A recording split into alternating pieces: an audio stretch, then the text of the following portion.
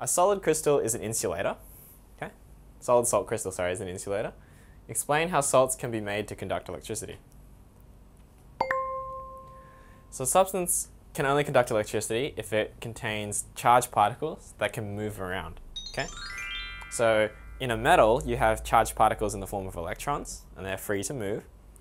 And in any substance, you can have charged, as long as they're charged particles and they're free to move, you can conduct electricity. A solid salt crystal's constituent ions are bound in a lattice and are not free to move. So each ion is locked in place because other ions are holding it there. Okay? So they're not free to move at all. So they can't move.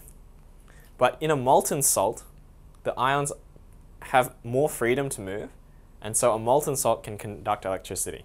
Okay? Because in a liquid state, the particles are freer, they can slide around, and so a molten salt can conduct electricity. If a salt is dissolved in water, which is another possibility, or some other kind of solvent, water being the most popular one, its ions can become separated, and again, they can move more freely. So salts can conduct electricity when they're dissolved in solution as well. So basically, a solid salt crystal can be turned into a conductor if you melt it or if you dissolve it in a solvent.